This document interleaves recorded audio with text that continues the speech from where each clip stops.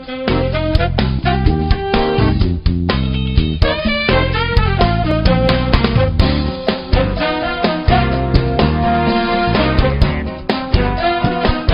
everybody, this is Goodwin, and we want to thank you for picking God Rest Ye Merry Gentlemen.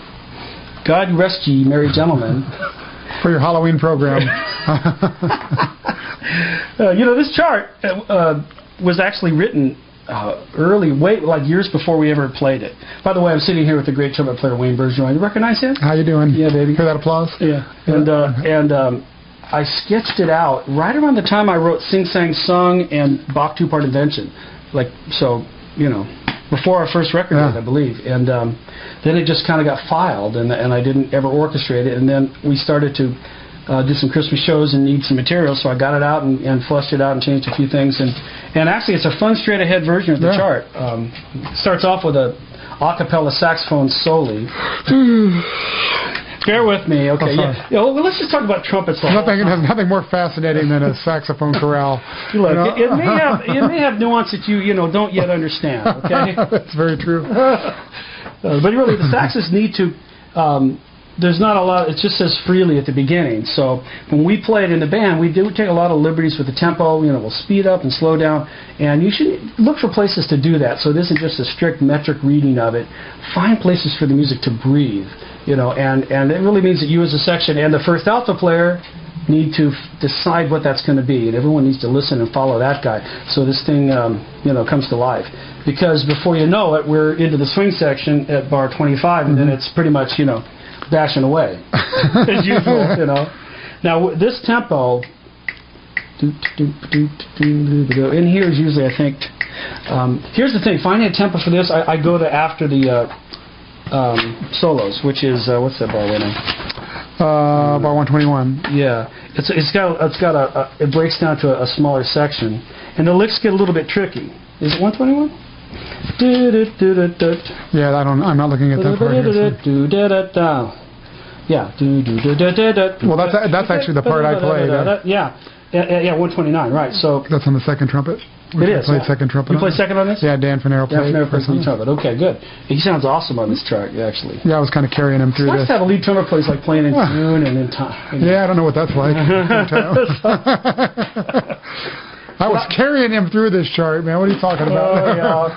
Let's call him up and see what he says about it. Let's get him on the phone here. But this is where I find the tempo. Because if I count it too fast at the beginning, because you can go da da da da da da da da da da da, and all of a sudden you hear too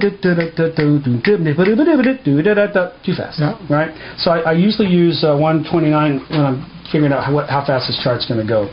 And there's one little trap that I'm going to, because we fall into it every single time. Well, we only play it. We play it once a year, I know. So we've fallen into it twice now. Well, to send off into the solo section of bar 95. So we're going in 94. Then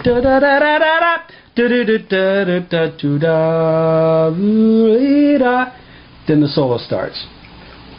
It says, what does it say? The writing's so small. Horns play bar 95 through 100 as send off for each solo. I think a lot of my guys look at it and think, well, that's the background section for the soloist. But actually, it's the send-off. Make a note of that, if you would. Yeah. If you're paying attention, that kind of thing doesn't happen. But yeah, that's true. In our band, as you know, the whole attention span thing. A lot of distractions going on, But anyway, there's a lot of. I really like this chart, maybe because we're going to play it once a year. But it seems fresh. We hit the bar 165. There's a shotgun key change. That's the good stuff right there. That shake. That's the good trumpet stuff. Right. Well, let's talk about that shake. So if you're a young high school band and you can't do that lip trill up there, what do you recommend? How should they handle that? Well, I mean, if you can't do lip trill, you need to do something with that note dynamically. It could be changed to a fall. Let's say a guy's got a high D, a trumpet's got a pretty good high D, but he can't shake it. It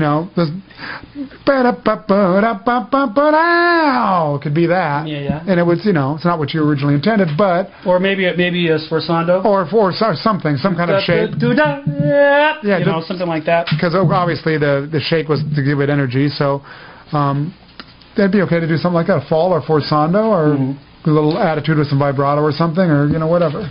But the thing is, if you're going to be playing trumpet, music like this, you got to get your lip trill going, right? Yeah, lip trills and shakes. That's kind of in our repertoire. So yeah. All right. Okay. Well, we actually, the Big Fat Band did record this chart, and it's a little bit hard to find. It's on a Looney Tunes soundtrack. I think it's this thing called Bah Humduck with Daffy Duck. It's a cartoon we did. You can still find it around. Or else call Wayne. I'll give you his number. He'll burn you. I'll burn you a copy for free. Yeah. That's right. As well as some of Gordon's other CDs and things. If you want to learn more about the great Wayne Bergeron. Excuse me, sir. Is Dan Fanero on the phone? Oh, Fanero? All right. I'll get over.